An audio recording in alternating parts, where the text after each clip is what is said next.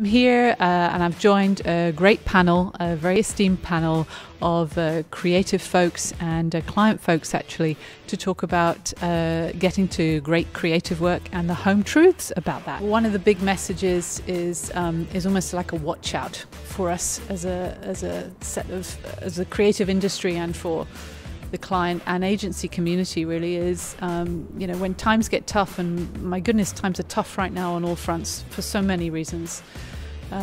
Creativity can become somewhat disposable.